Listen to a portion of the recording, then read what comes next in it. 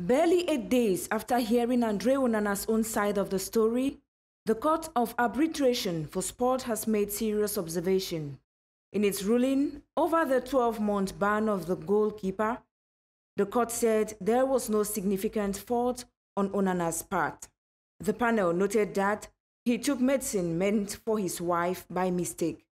Back in February, UEFA had prohibited a 25-year-old from playing his favorite sport because the banned substance, furosemide, had been found in his urine sample.